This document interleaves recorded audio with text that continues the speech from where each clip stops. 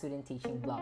It has been an incredible journey here so far at Dumaguete City National High School, so let me walk you through the highlights of my fourth week.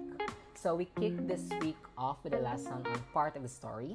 I realized the power of springboarding using captivating literary piece entitled for our lesson, The Story of the Aged Mother. To dive into the elements of the story, it was like magic. The students were engaged from the get-go and we had some amazing discussion about plot, characters, and setting, and so on and so forth. But here's the thing that I learned.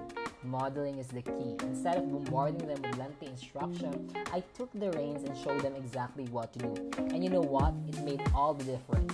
They were more confident and eager to participate. Now here's the thing.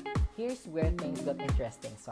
I was called to proctor the online national achievement test for grade 8.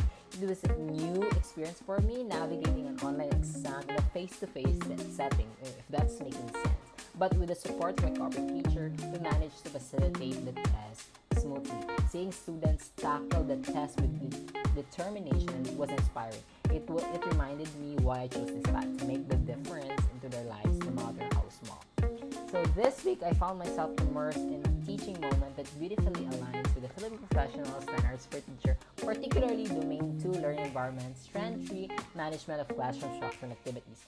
Modeling the activity before instructing my students showcase a proactive approach to managing classroom activities. By providing a clear demonstration, I ensured that my students understood the task at hand, fostering a positive learning environment and reducing any potential confusion.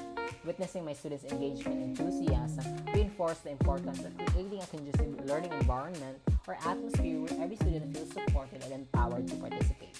Furthermore, my experience this week also resonated with Domain 4 Curriculum and Planning, specifically Strand 1, Planning and Management of Teaching and Learning Process. Facilitating online national achievement tests was an entirely new experience for me, but through effective planning and collaboration with my cooperative teacher, we ensured a smooth and successful execution of the exam despite the challenges of face-to-face setting.